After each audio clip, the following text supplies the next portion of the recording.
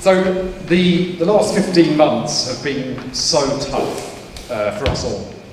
And I speak from personal experience when I say that my practice as an artist has been tested to the limit.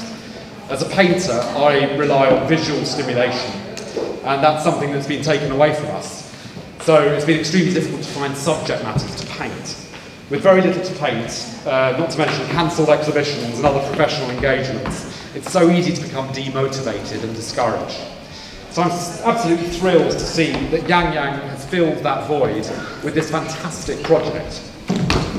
To find purpose in such a bleak time is key to personal enrichment, and to be able to give direction and hope to children as well is nothing short of extraordinary. This project has directly turned adversity into positivity, and I'm sure you will agree that the work on show today is a testament to the joy that children have, even during the darkest of times.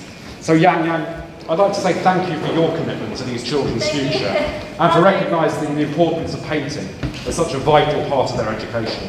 In a time where the arts generally are not being championed, it's people like you that give us all the hope. So thank you. Thank you. Very kind. Thank you.